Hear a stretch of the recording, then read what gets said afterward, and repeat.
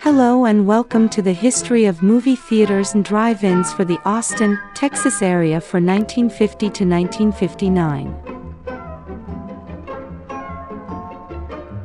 1950. The Burnett Road Drive-In Theater is opened by Ezell, Claude and Associates, Incorporated on June 23. The Cactus Theater closes. 1952. Eddie Joseph opens the Dellwood Drive-In on October 1st. 1953.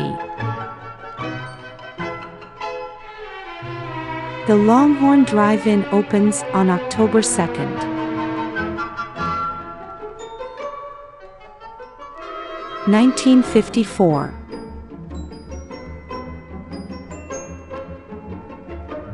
Trans Texas takes over these theaters. 1955. These theaters closed in 1955.